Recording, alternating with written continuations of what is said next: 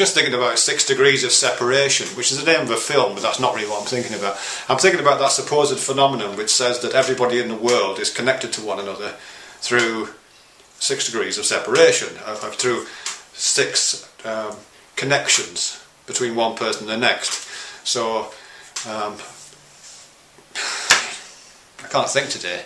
I can't think. I've started making this video like 4 times, but I'm just not getting anywhere with it.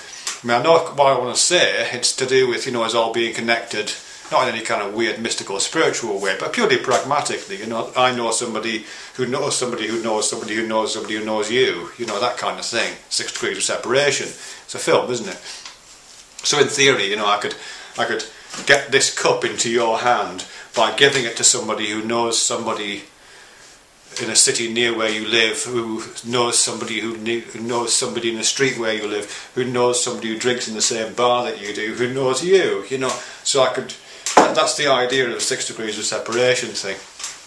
I think it's really interesting. What I like about it is the way, not the fact that it homogenises us, you know, not just make us all alike.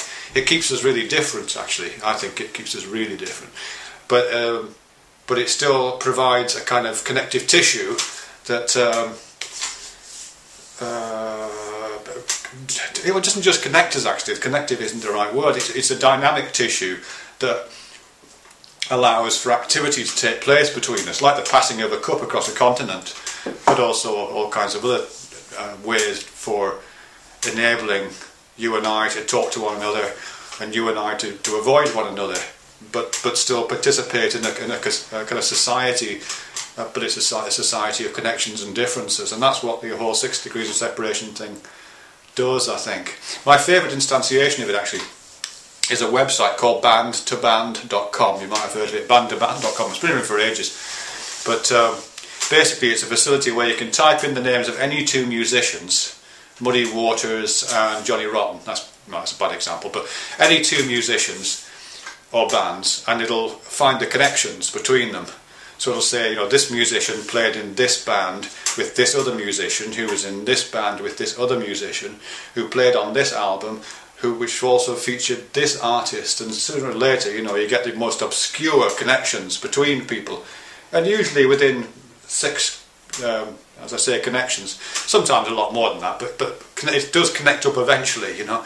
Every musician in the world, it seems, at least looking at that website, every musician in the world is connected by some kind of relationship, a degree of separation to every other musician in the world.